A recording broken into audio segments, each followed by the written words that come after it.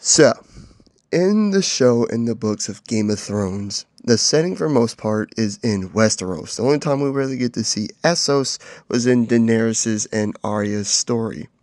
But Essos is massive. Like if Westeros is England, Essos is all of Europe and Asia. It's just a wall of land. So today, I'm going to be talking about the major places in Essos, and I mean all of Essos.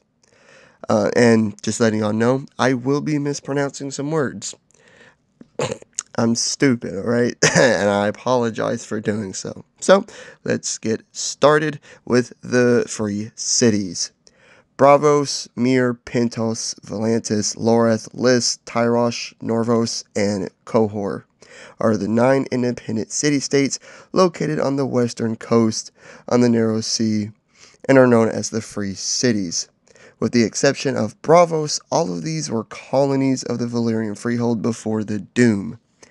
Braavos is known for its ships, the Iron Bank, the Faceless Men, which is an assassin's guild, and the Titan of Braavos statue, and it's ruled by a Sea Lord. Loreth is the northernmost city and is the smallest, poorest, and most isolated of the free cities. The next one is Lys. It is on an island near the southern coast and is known for its pleasure houses, training slaves in the art of love and then selling them. That's their economy, basically.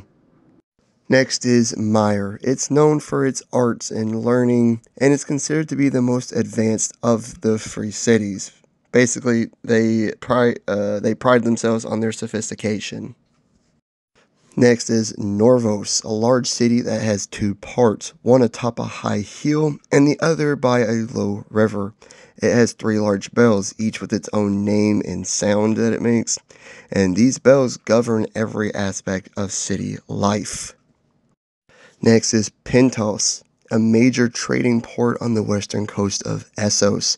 Dothraki come here often, and the Pentoshi people are spared much of the raid because they pay tribute to their cause. This is also where Daenerys and Viserys Targaryen's story arc started at the start of the series. Next is Qohor. It is known for its fine tapestries and its smiths, who have the rare ability to reforge Valyrian steel. This is where the Unsullied came from, and they act as the city guard. It's been like that ever since 3,000 Unsullied soldiers successfully defended the city from a Khalazar of 20,000. Tyrosh is known for its greed. Everything there is very expensive, especially slaves, weapons, and armor, as well as even designing armor and whatnot. And lastly, Volantis. It's the oldest and proudest of the free cities, and the only people who can trace their lineage back to old Valyria can live there. Each city is more developed than any city in Westeros, and that includes King's Landing. Their region extends from the western coastline to the forest of Qohor and the mighty river Rhoyne in the east, which separates them from the Dothraki Sea and the kingdom of Sarnar. In between Braavos and Pentos are the hills of Andalus, the ancient homeland of the Andals, and according to legends, the source of the faith of the Seven. Next, we have the kingdom of Sarnar. This is a region of northern Essos along the shores of the Shivering Sea. Most of this kingdom was destroyed by the Dothraki in the Century of Blood following the Doom. This was just a period of pure chaos that lasted for about 100 years. This happened because with Valyria now gone, it left a power vacuum in Essos.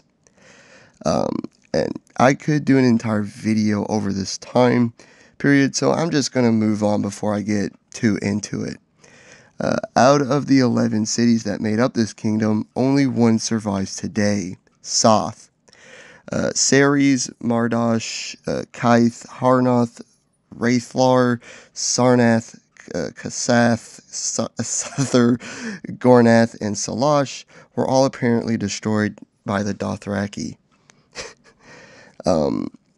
At the height before the Century of Blood, they were a strong kingdom that aided the rising Valyrian freehold against the ancient Giscari Empire in their second and third wars against each other, but stayed out of the first, fourth, and fifth wars.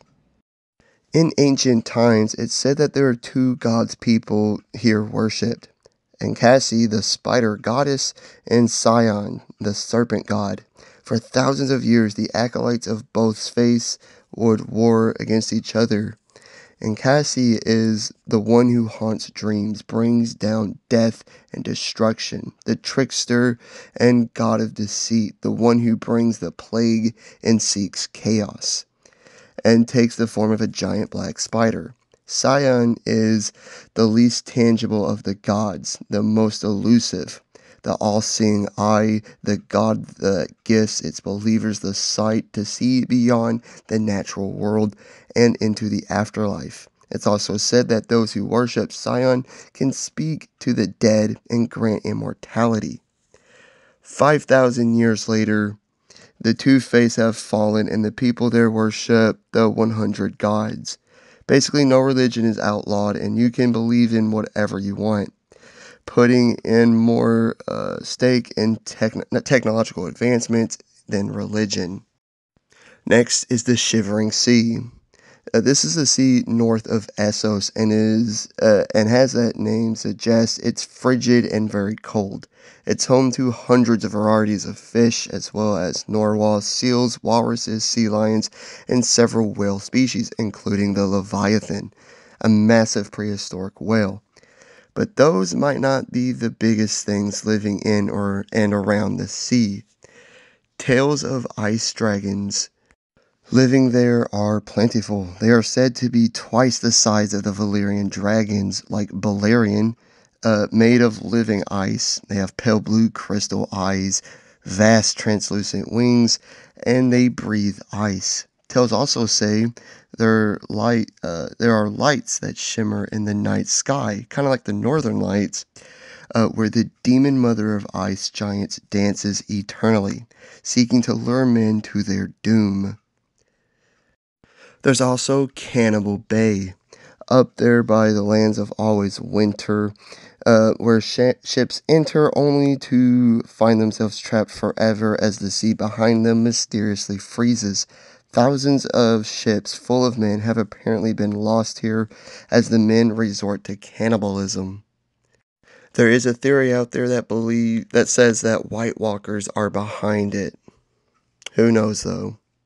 There's also tales of mermaids, pale blue mists, so cold they can freeze entire ships when they pass them. Drowned spirits that are said to rise at night to drag the living down into the depths. They have pale skin and a black scaled tail and are said to be more evil than their southern counterparts. This sea is incredibly harsh and is said to swallow ships trying to explore north. And the east of the Shivering Sea is the Thousand Islands, a series of 300 small islands. The people there are hairless with greenish skin, speak an unknown language, and absolutely fear the sea. Some believe there are remnants of a drowned kingdom that was submerged by the rising sea thousands of years ago. They are also said to sacrifice sailors to fish-headed gods, and even the fish there are said to be misshapen with a bitter and unpleasant taste. Next is the Dothraki Sea. This is a vast grassland region of the continent controlled by the Dothraki. Before the Century of Blood, it was considered by Master Yandel as the birthplace of civilization, but we'll never know as the kingdoms of the grass rose and fell before writing was invented. So nothing was ever documented. We only have tales and legends. Like it's believed that the first men and the Andals got their start here. There's also tales of the hairy men that were covered in hair, massive in size, savages who rode into battle on unicorns. Yeah. But by the time the Century of Blood was over, any resemblance of civilization was left and ruined by the Dothraki. There's only one inhabitable city, Vase Dothrak. It lies at the heart of the sea and is home for the Dothraki. Over 100 types of grass grow here, um, growing thick and taller than a man's head. And from afar, it looks like a sea as the grass rolls like waves in the breeze. The grass is also inhabited by packs of wild dogs, jackals, herds of free-ranging horses, and the rare Harakar, which is a breed of rare white lion. Next, the Valyrian Peninsula. At one point in time, this was home to one of the most powerful kingdoms in Essos, the Valyrian Freehold, and where ancient city of Valyria was at.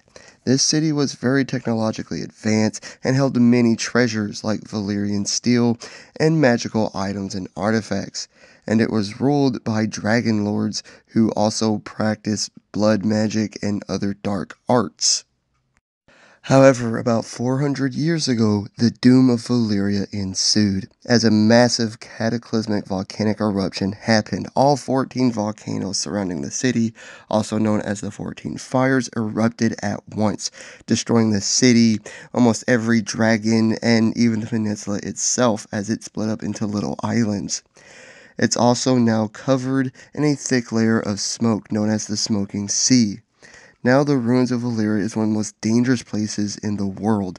It's considered to be demon-haunted and rife with poisonous fumes. Everyone has gone there seeking old Valyria's treasures either never returned or shortly died after. One of the dragon lords who had survived the doom, Orion, declared himself the Emperor of Valyria. He rode on his dragon and led an army of 30,000 to retake Valyria, but none of them returned. They just disappeared. In the year 54 AC, after the conquest, Princess Arya Targaryen went there on the dragon Balerion the Black Dread to recover lost treasure and whatnot. She just got on there and just disappeared one day. They returned a year later, and Arya was dying. She was stick thin with bloody eyes, a fever you could feel through armor, and something was crawling underneath her skin. The Septon described her as burning with red skin that was getting darker, and smoke was coming out of her nose, mouth, and nether regions. When she was submerged in a tub of ice, slimy, unspeakable things burst from her body, one as long as an arm. And yeah, she definitely died. Even Balerion the Black Dread had new wounds and scars from the trip. Later, Tommen II Lannister also went there and never returned, losing the Lannister ancestral sword Brightroar in the process.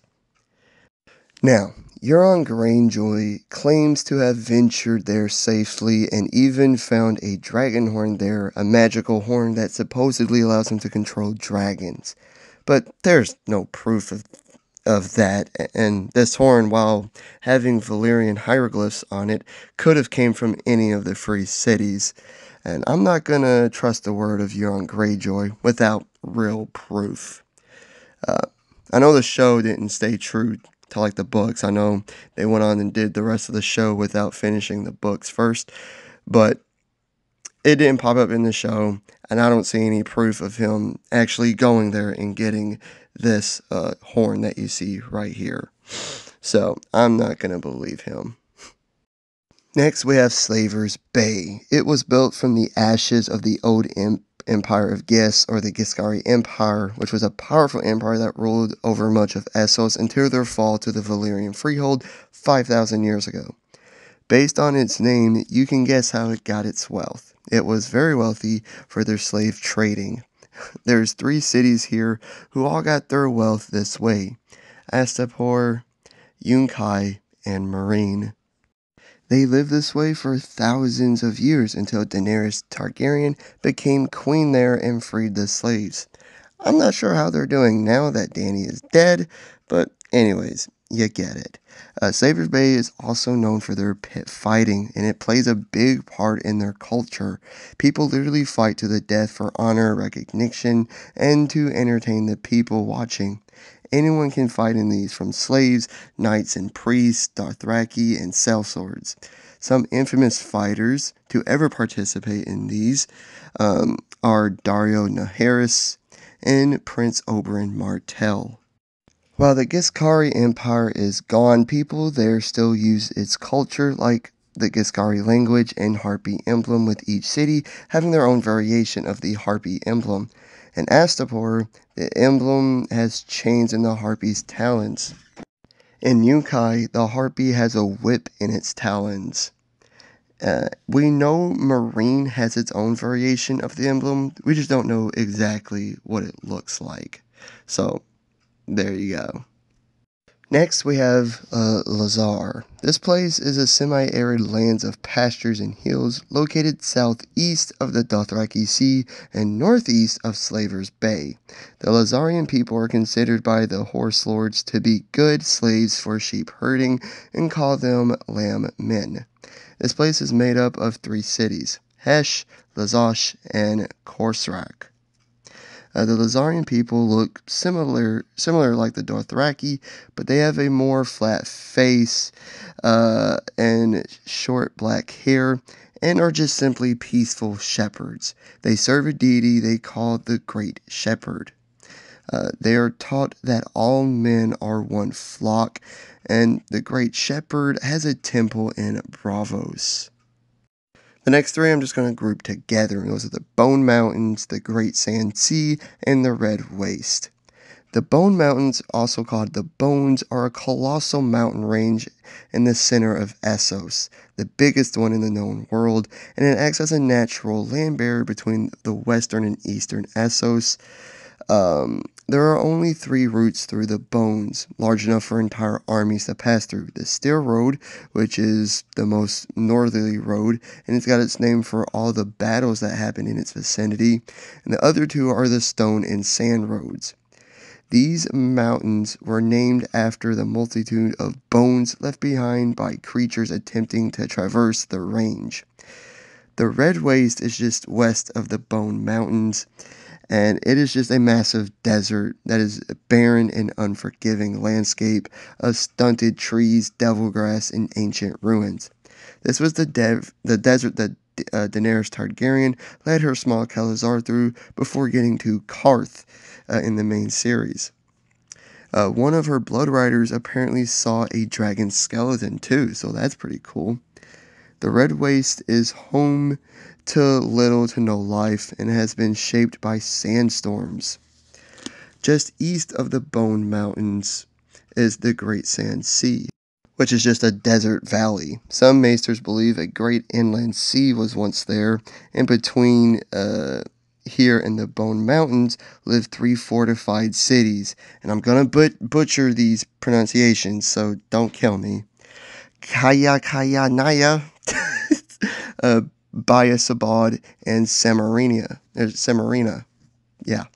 These cities are ruled by the Great Fathers, and their daughters are trained from an early age to be fierce warriors, as it's believed that only the ones that give birth are permitted to take life.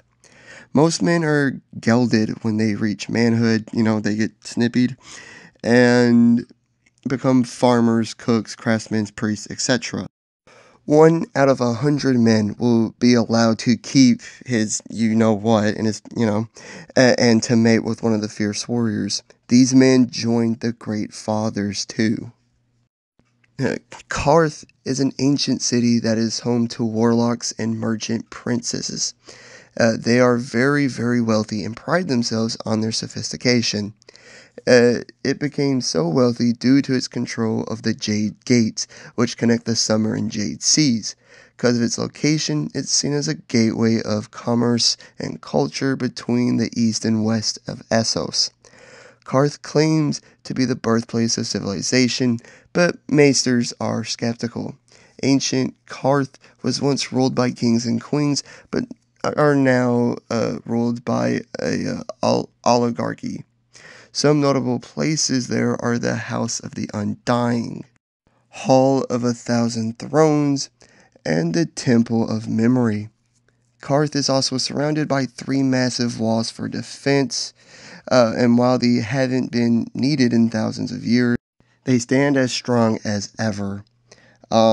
This south of Karth is an island known as Great Maroc, and it's the largest known island in the world. West of this island are the islands Vahar and Lesser Maroc, while to the south is the Isle of Elephants. The northern half of the island is filled with plains, hills, and small forests, while the southern half is just a dense forest.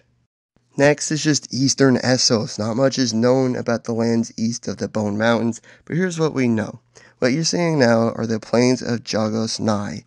These are just plains that are east of the Great Sand Sea and the Howling Hills, and are home to the Jagos Nai. They're similar to the Dothraki. They're a race of nomadic mounted warriors that ride horses, which I'm assuming are zebra-horse hybrids, although I couldn't find that anywhere. These plains are drier and less fertile than the Dothraki Sea. But they are just like the Dothraki. Just like them. Ibn is an island north of Essos in the Shivering Sea. The Ibnese people are often referred to as the men of Ib. Gold, iron, and tin mining in the island's mountains, as well as trading with Bravos, Volantis, Loreth, and the Summer Isles, are the driving forces in their economy. Dragon bones have been found here, implying dragons once lived there. For centuries, this island was ruled by a god king, and at least 100 of them ruled during its history. But following the doom of Valyria, the last one was overthrown. They are now ran by the Shadow Council, a group of people who are chosen by the thousand. Another group of people that include wealthy guildsmen, ancient nobles, priests, and priestesses. And now we get into the Golden Empire of Yi-Ti. It is a massive nation east of Karth. The land of Yi-Ti has thick grown patch farmlands and dense sweltering jungles that supposedly basilisks roam. These are venomous six-legged reptiles that can be twice the size of a male lion. So pretty big. And they live in the jungles. Yi-Ti has more cities than any other nation, kingdom, or empire in the known world or that has ever existed, and are apparently more splendid and much bigger than cities anywhere else. Cities include Yin, Jinki, Tikwai, and Asabad. Currently, the capital city is Yen, and the Emperor Bugai lives there. The capital city changes depending on where the emperor lives. The city of Sikwo was built in the middle of the jungle and has since been abandoned and been reclaimed by the jungle. The 5 forts are 5 massive forts that can house 10,000 men and are along the northeastern boundaries of Yi-Ti to guard the Golden Empire from raiders from the Great Waste. These forts predate Yi-Ti, and no one really knows why or when they were built. Some believe they were built by the Pearl Emperor at the time of the Great Empire of Dawn, to defend against the demons of the Lion of Night. And the Great Empire of the Dawn is what the city was called before the Long Night. I'm getting to that. A dozen cities and 100 towns have been reduced to ruins by the Jagos Nai in the last 2,000 years. Yi-Ti is one of the oldest civilizations, having existed for the last 8,000 years, and where others like the Valyrian Freehold and the Githkari Empire have fallen, Yi-Ti still thrives. There are many gods in their religion, but the 2 major ones are the Lion of Night and the Maiden Maid of Light, these 2 guys. According to legend, their child was the first god emperor, the god on earth. He ruled over the city for 10,000 years before ascending into the heavens. His eldest son, the Pearl Emperor, ruled for about 1,000 years. This continued for thousands of years, with each reign lasting for centuries, but shorter than the previous one. This guy is the Pearl Emperor. The last one, the Bloodstone Emperor, who usurped his sister, practiced dark magic and necromancy. And apparently all of that is what caused the First Long Night. I'm going to do a video over the first long night to explain this more in depth, but you get the gist. And during the long night, the great empire of the dawn collapsed, and from it, the golden empire of Et rose. Fun fact, Emperor Bugai's palace alone, just his palace, the place where he lives, is bigger than all of King's Landing. One building, bigger than all of King's Landing.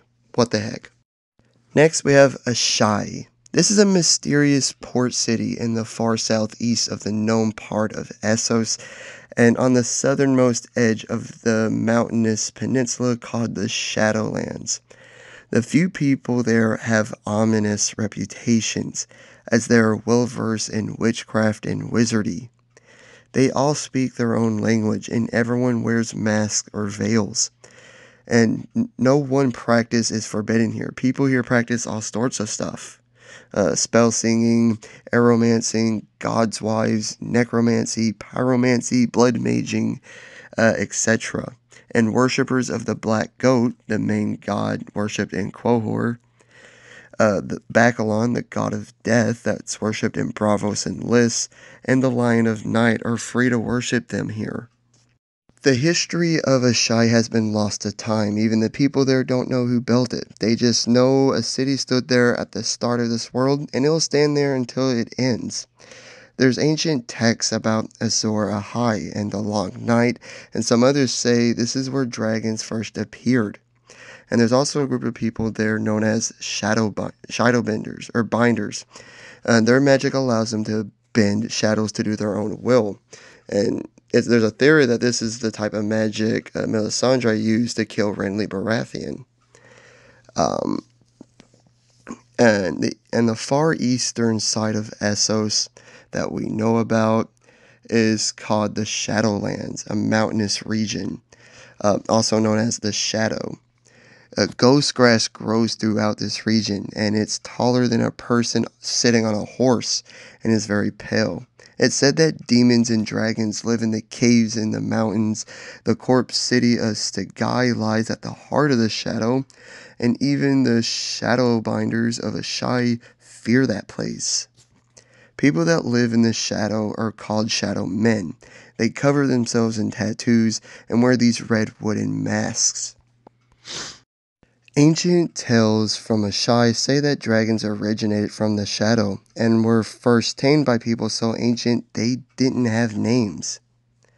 That's it. That's all I'm covering over Essos. I know I didn't talk about everywhere in Essos, like the Lingai people on the island of Ling, or the Andals, or the Rornar, but I think y'all get the gist. There's just a lot of places there, a lot of different people there, and I'm not going to spend an hour talking about them since they don't have a lot to talk about. There's not a lot known about them.